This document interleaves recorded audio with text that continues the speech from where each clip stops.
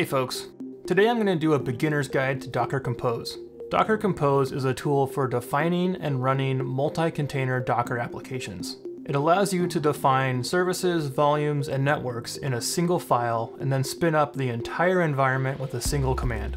Basically, it means you can spin up your entire environment with one easy command instead of multiple, more difficult commands. So let's jump in and get started. For this demo, I'm going to use a .NET API that connects to a Postgres database. And in the intro, I mentioned that Docker Compose is for spinning up multi-container applications, and that's exactly what this is. This is a multi-container application because it has one container that runs the API and one container that runs the database. This is a pretty common scenario that I actually run into. If I'm developing a UI, I generally have an API that it talks to, and that API relies on a database. Which means in order for me to work on my UI, I need to have the API running and the database running. So I'll quickly show you the Docker commands I would have to run to get the API and the database started, and then I'll go through how to convert that into Docker Compose. This is a Docker file for my API. It's actually a migrations demo API that I used in a previous video. And so I'll jump over to a terminal and we'll get started. I'll do a quick ls just to show that. You can see here I'm in the root with my Docker file and the folder that has my EF migrations demo project inside of it. The first thing I would always have to do is get my database started. The Docker command to get my database started would be something like this. Docker run, I'll give it a name of migrationsdb, pass in an environment variable for the Postgres password, which is like and subscribe. I have to map the ports, so 5432 on the host, 25432 inside the container. I generally give it a volume so I don't lose the data when I remove the container. I'll call the volume migrations data, and it maps to this folder inside the container. Run it in detached mode. I want to run the image called Postgres. Okay, so that's the first command. That gets my database started. The next thing I have to do is build and run the API. The commands for that are docker build. I'll give it a tag name of EF migrations, and it's the Docker file in the current folder. Then the command to run that is docker run. I'll map it to port 5001 on the host and 80 inside the container. I'll run it in detached mode. I'll give it a name of EF migrations, and then I want to run the image we just created called EF migrations. Here are those two running containers, the migrations database and the EF migrations API. And if I go check out volumes, you can also see that migrations data is here and it was just created. And you can see that there's quite a few steps there that it took me to get this up and running, and there's also a lot of room for error there. I might forget some of the options, I might put in the wrong password. So now let's show how we would do this using Docker Compose. Similar to how Docker needs a Docker file in order for you to build an image, Docker Compose needs a file to know what to do. And that file is called docker-compose.yml. In this example, since I'm using this to run the API in the database, I'm going to put this Docker Compose YAML file in the root of my API folder. So I'll go ahead and say, add a new file, call it docker-compose.yml. In Docker Compose, you define services, and think of a service as a different piece of your application. So in our case, the API is one service and the database is another service. Just so that we have a reference, I'm going to come down here and I'm going to paste in those two commands that we used earlier in Docker run so that we have them as a reference and make sure that we do the same thing. So that's the Docker run for the database. Here's a Docker run for the API. The first thing we define in the compose file is the services. And the first one we'll do is the database. In our example, we gave the container a name of migrationsdb. The way that works in Compose is you just give that the name of your service. So we'll just say migrationsdb, and then we define all of the things for that service underneath it. The first thing that we passed in was the environment variable for the Postgres password. And you can do that in Compose by saying environment. And this is an array, so you say dash, and then you give it the name, and I'm just going to go ahead and copy and paste this because the syntax is the exact same. So Postgres password equals like and subscribe. So you go back, and you can say ports, and this is also an array. And this one you need to put into quotes, so 5432 to 5432. And then the next thing we defined was a volume. And this is also a property, so you just say volumes, and it's an array. When we ran this earlier, we gave it a named volume called migrations data. And there's different ways you can define volumes in Docker. You can also give it a path to a folder on the host. So I'm actually going to do that in this example. I'll give it a folder, and then we'll come back and we'll talk about named volumes a little bit later. So for this volume, I'm going to say /data, and then that maps to the same folder that we used earlier. And what this means is instead of Docker creating a named volume of migrations data for you, it's just going to put, oops, I misspelled that. it's going to put this volume in a folder on the host called data.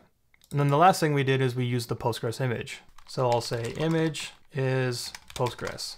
The order that you specify these different options aren't important, but I do like to have the image at the top. This is just a personal preference, so I'm going to go ahead and put it up here. And now we have a Docker Compose file that will run our database for us. Let's go run this and see how it works. And the command to get this started is just docker-compose up. And now you can see that our database is up and running. Since I didn't run this in detached mode, it's still attached, and so it's spitting out all the logs. And you can see the last thing it says is the database system is ready to accept connections. So this database is all set up and ready to go. And you can see that that command is a lot easier to remember. It's just docker-compose up. And you don't have to type out the whole docker run command or paste it from somewhere else. It just makes it a lot easier. Now that this is up and running, the different commands that you can run against this are almost the exact same as what you would do with just plain Docker. So I'm going to go ahead and hit Control-C to stop this container. And if you say docker-compose ps, that's the same as running docker ps, which lists all of the running containers. And you can see right now there's nothing that's running. And if I run docker-compose ps-a, that will show all the containers even if they're not running. And this is the name that it created for our container. efmigrationsdemo-migrationsdb-1. And the reason it gives it this name is efmigrationsdemo is the root folder where I'm running this from. So by default, it will add the folder name to the front of the container name. And then -migrationsdb, migrationsdb is the name of the service that we gave it in the compose file. So if we go back into the compose file, you can see migrationsdb is the name that we gave it right here. And you can see, and then the image is Postgres, the entry point command, and then the service name. And the service name should always match this. And since this container is stopped, we can start it the same way you can start a container with Docker. So if we say docker compose start, that's going to start all the containers defined by the docker compose file in this directory. So now you can see that it started. So if I say docker compose ps, now it's actually running. And now I can also stop it. So docker compose stop.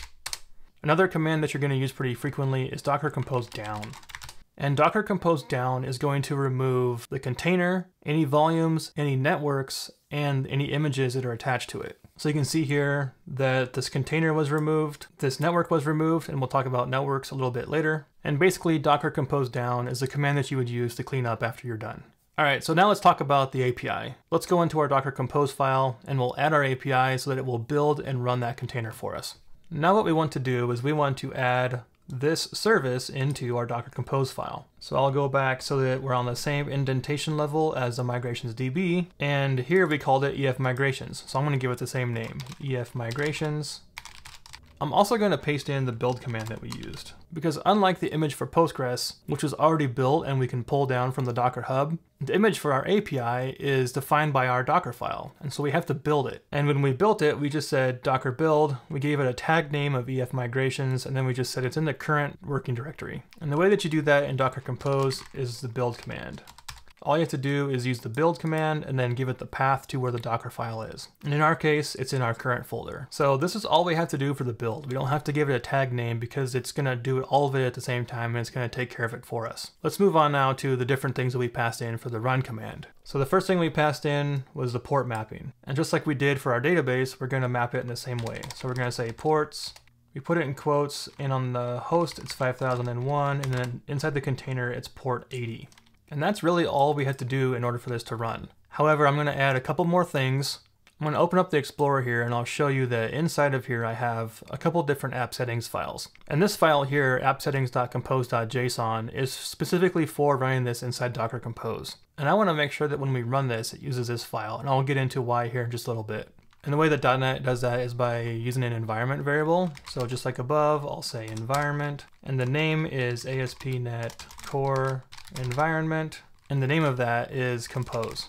And one really cool thing about Docker Compose is that you can specify the order in which it starts these different services for you. And since our API depends on this database, we need to tell Docker Compose that. And it's actually super easy. So you can say depends on, and this is an array, and you give it the name of the service. In our case, it was migrationsdb. The name that you use inside of depends on is the name of the service, which is this right here. And that's all we have to put in this Docker Compose file for these two things to run. Now let's go back to our terminal and actually run this again. When I ran this for the database, I just ran docker-compose up. However, since we have to build an image for our API, we need to run docker-compose build first. And this is going to run the build command from our docker-compose file for our API. And now that image is built, so now we can run docker-compose up. And I purposely didn't run this in detached mode because I want to show you how it prints out the logs for all of the services inside your docker-compose. So here are the logs for the API, and here are the logs for the database. Now that this is up and running, I can go to the API to my Swagger page and just prove that it's up. So if I go to localhost 5001 to Swagger, you can see that here's a Swagger page for my API that's up and running. And if I open up persons and say try it out and execute, I don't actually have anything in my database. I did run my migration script behind the scenes, but you can see it is connecting and it's returning a 200. It's just an empty array. So that means that our API is up and running, our database is up and running, and they can talk to each other. And I want to talk about how these are actually communicating with each other. And I showed in my docker-compose for my API how I use a different app settings file. Let's go take a look at that and I'll explain why. In my app settings file, I am defining the connection string for my API in order to connect to that Postgres database. And you can see that the host I have localhost. And this is how you would normally define this if you're running this from your computer. So if I had Postgres running natively on my computer, or even if I have it running inside of Docker using just docker run, this is how you define it. You define it as connecting to localhost. However, when you run things inside of docker-compose, it creates a network, and it puts all of your services inside that one network. And so when the API is running, and if it tries to connect to localhost, localhost would be its own container, and there's nothing inside of its own container on port 5432 that it can connect to, which means what you have to do is you have to change your connection. The only difference is the host.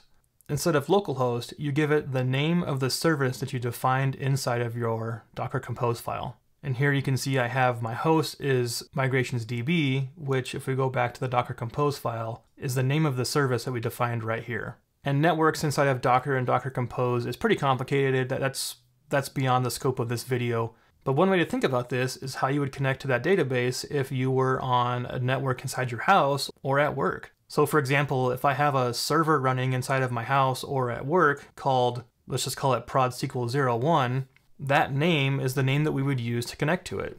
So instead of migrationsdb, that name would just be prodsql01. And so that's how I generally think about it. I think about these containers that are running inside this network as individual computers on a network inside of your house, for example, because basically that's what they are. And I do want to quickly show how that network is created under the hood inside of Docker.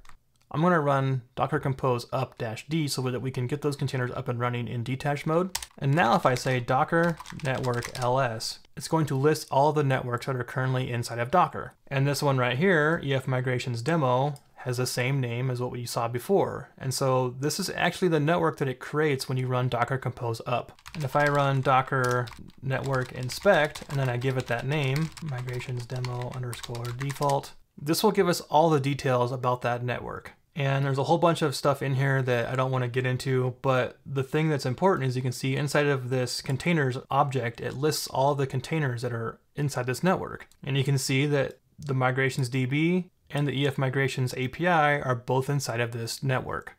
And that is how the API is able to talk to the database. The last thing I want to talk about is volumes. When we ran our Postgres database using docker run, we gave it a named volume. However, when we defined it inside of our docker-compose, we gave it a folder. So let's go look at the differences and how we can use each one of those. Here is the definition for the volume that we used when we ran it in docker-compose. And this means use a folder called data inside the current working directory. However, when we ran it down here from docker run, we gave it a named volume. So here is the root folder. And you can see inside of here is a folder called data, which is what this folder right here is. And inside of it are all of the folders and the data that Postgres uses to manage and run its database. And when we run this using docker-compose, this is a volume that's being used. But when we ran this using docker run, it had this named volume. If I go onto Docker desktop and I go to volumes, there's migrations data.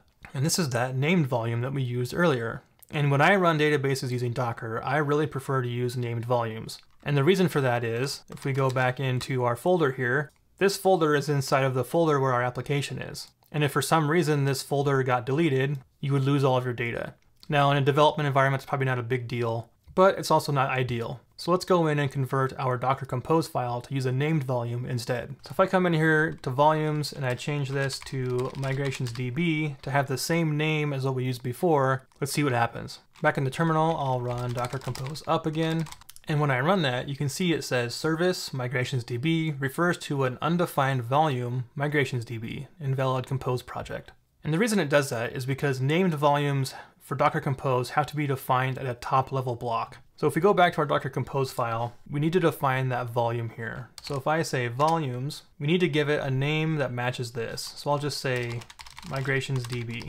And for now, I'm just going to leave it just like that. I'll go back, I'll run Docker Compose again, and now you can see that that ran correctly. But let's go into Docker Desktop and see what it actually did. And you can see this is a migrations, and I just realized I gave it a different name earlier. So let me go back really quick and fix that. So now back in Docker Desktop, you can see that it has a similar name, but it's not the exact same. It's migrations data, just like this one, but it also added EF migrations demo to the front of it, which is the exact same thing it does when it creates names for containers. And you may not care about this. If it creates this name that way, it's just fine. However, in my case, I already had a volume there that I can use, and I want to use that volume because it already has a bunch of my data inside of it. And that's actually really easy to do. So here we have our definition for the migrations data volume. If we just add external true, if we save this and run this, it'll use the same volume that we had before. So I'll go back to the terminal, I'll say docker compose down, it's going to clean everything up for me. I am going to delete this volume again, just to show that it doesn't recreate it. And if I come back in here and I say docker compose build, I'm also going to add D for detached mode. So now it's up and running. If I go back into volumes, you can see that it didn't recreate that volume with the other name that it was using before. And so now it's using this volume right here, migrations data. All right, so that's a really high level overview of what Docker Compose is. So I hope you found this useful. If you did, please consider liking and subscribing. If you want to see another video where I go into a little bit more depth about a lot of the other options with Docker Compose, let me know down below. If there's something you think that I left out that's really important for beginners, please let me know down below. And I really appreciate you guys watching this video, so thanks for watching, and I'll catch you later.